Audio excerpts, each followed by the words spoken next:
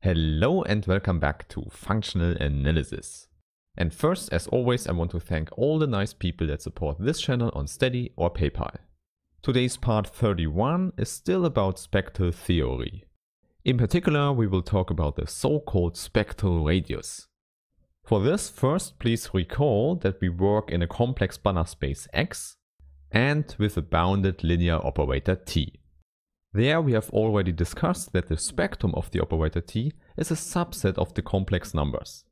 Indeed, we have shown it's a closed set.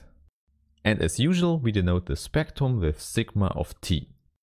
Now the spectral radius just measures how far the spectrum is away from zero. And this is what we denote by R of T. So by definition, simply the supremum of the absolute values. So you see, we can immediately define this number here. And in this video we will show that this is indeed always a finite number. More concretely, the spectrum is not the empty set and also a bounded set. Okay, now let's formulate it and then prove it. So we have a theorem with the same assumptions as before. Most importantly, we have a bounded linear operator from x to x. Then our first statement is that the spectrum of T as a subset of the complex numbers is a compact set. Please recall, in the last video we have already shown that it is a closed set. Therefore the new thing here is that the set is also bounded. Then our next statement here is that the spectrum is never empty. However, this is not completely true because there is one case where this can happen. It happens when you choose the smallest possible vector space. So when the whole vector space is only the zero vector, then there's only one linear map T. And it is always invertible, therefore the spectrum needs to be empty. However, when we exclude this in fairness borrowing case, then the implication is correct, the spectrum of T is non-empty. Okay, then the last part C is about the spectral radius. As I already told you, the spectral radius R of T is given by the supremum, where we go through all the points lambda in the spectrum and we look at the absolute value. Now one important result here is that instead of calculating a supremum, we can look at a limit. And there we take the operator norm of the powers of T. Then outside of the norm we take the kth root again. One additional result is that this sequence is monotonically decreasing, so the limit is equal to the infimum. However, most importantly, we get the result that the whole spectral radius is bounded by the operator norm of T. Therefore, please always remember the spectral radius can never be bigger than the operator norm. And this is now something we can immediately prove. For this, let's use the properties we used in the last video. For example, the Neumann series is very helpful here. Therefore, let's take a complex number lambda, which is in the absolute value greater than the operator norm. And now we want to show that this number can't be in the spectrum of T. And in fact, this is immediately given by the Neumann series. It tells us that the identity operator minus an operator S is always invertible if the norm of S is less than 1. And in this case, the inverse that exists is given by this infinite series. And now in our case, of course, instead of S, we take T divided by lambda. By assumption, this operator here has operator norm less than 1. And now you should see it's a very short way from this to T minus lambda. We just have to multiply this with minus 1 over lambda. In the end, we get a very nice expression for T minus lambda inverse. Of course, the important result is this inverse exists as a bounded linear operator.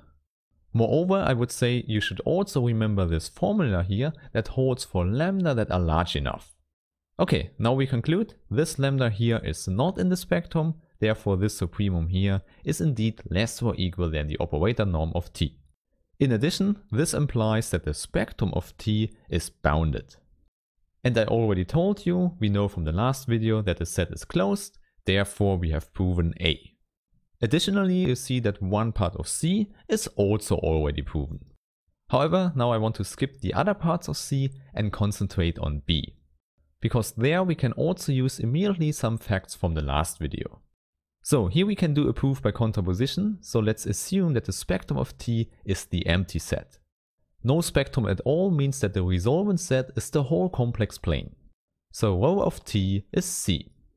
And now you can recall the fact that the resolvent map is an analytic map. More concretely, the map that takes lambda and sends it to t minus lambda inverse can be locally expressed by a Taylor series. This is what we have shown last time, and now we can use it. Okay, since you know a lot of functional analysis at this point, it shouldn't be a problem for you when we now use the dual space of Bx. This space of bounded linear operators is a Banach space, therefore it has a well-defined dual space, which I always denote with the prime. Therefore this L is now a linear functional defined on the operators. And of course now I want to apply the L to this operator here. Now you see we get a nice map FL from the resolvent set into C, because the linear functional L maps into the complex numbers. Also by assumption we know the resolvent set is given by the whole complex plane. So what we have here is a very nice analytic function. An alternative name for this is the notion holomorphic. Therefore now at this point you can use everything you know from complex analysis. Indeed, what we get is that FL is a bounded entire function. Here the term entire is not so complicated. It simply means analytic together with the domain C. So the entire complex plane is the domain. And that the function is bounded we can easily show now. Of course, there we just have to look what happens for large lambda values. And here for us it turns out that 2 times the operator norm of t is already large enough. Because for these lambdas we can simply use our equation star from above. More concretely, let's take FL of lambda in the absolute value. Then by definition this is less or equal than the operator norm of L times the operator norm of t minus lambda inverse. And exactly for this norm we can use our Neumann series here. This means that this is less or equal where we have 1 over the absolute value of lambda in front, and then comes the infinite sum of the operator norm of t divided by lambda to the power k. And now by assumption we know this operator here has an operator norm which is less or equal than 1/2. So what remains here is just a geometric series you can calculate. More concretely, the value is less or equal than 2. And because we can also estimate this one here, we have our bound. The absolute value of our function FL lambda is simply less or equal than the operator norm of L divided by the operator norm of T. Okay, so this tells us that FL is indeed a bounded entire function. And now from complex analysis, we can apply Liouville's theorem. It tells us that a bounded entire function needs to be a constant function. And please note here, this fact holds no matter which linear functional L we choose. Okay, since we have a constant function, we can simply calculate this constant. We can simply put in 1 point into the function. And of course, the simplest one would be 0. And there we just have L of t inverse. And now this value is the only value the function can have. Therefore we have this equality for all complex numbers lambda.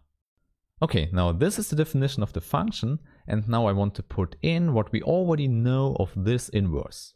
As a reminder, we often call this inverse simply the resolvent.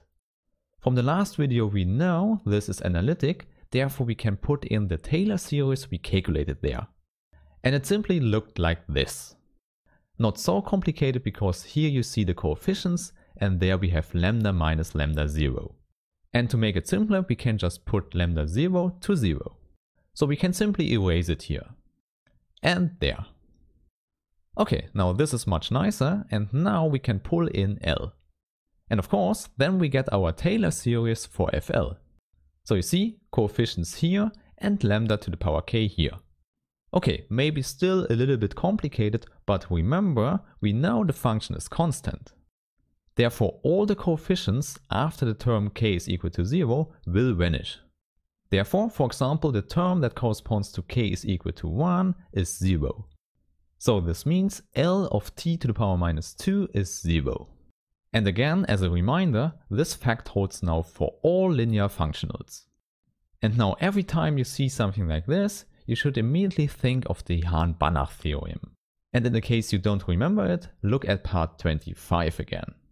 It tells us that if we put in the same point into all functionals and the result is always 0, then the point has to be 0 as well. So for us, this means this operator is the 0 operator. However, it's an inverse, therefore this shouldn't happen at all. The only case where this strange thing can happen is if we start with the trivial vector space. And usually we don't do that. Therefore, the result is that in all other interesting cases, especially for infinite dimensional vector spaces, the spectrum of an operator is never empty. Okay, so this was a lot, but I hope you could follow here. In that case, I see you in the next video when we go deeper into the field of spectral theory. Have a nice day, bye!